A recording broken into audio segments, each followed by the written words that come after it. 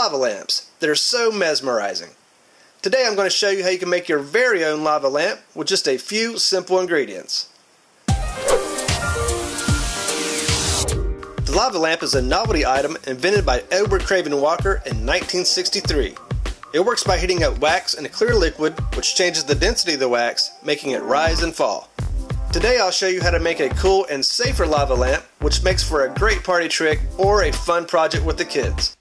Step 1. Grab a clean plastic or glass container from your recycle bin. Step 2. Fill the container about a quarter full of water.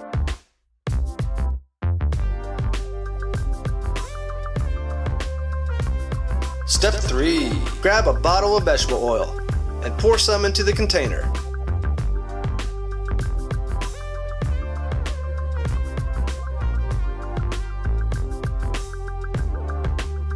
Fill it up about 3/4 full of oil, leaving some space at the top.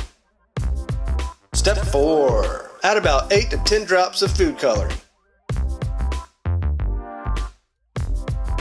Remember that the colors will blend together, so be careful of your blend. You could also add some glitter for some extra bling.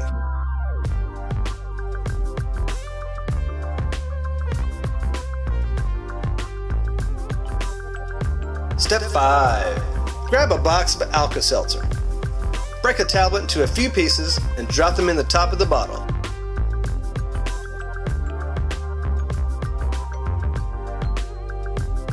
A few seconds later, bam! You have a DIY lava lamp. For best results, use one or more Alka-Seltzer tablets at a time. The effect will last 5 to 10 minutes of constant bubbles per tablet. Just add more to keep the fun going. You can use these over and over again, so keep the lid and store them away for a rainy day. To see the full effect, check out my DIY lava lamp bubbles in action video.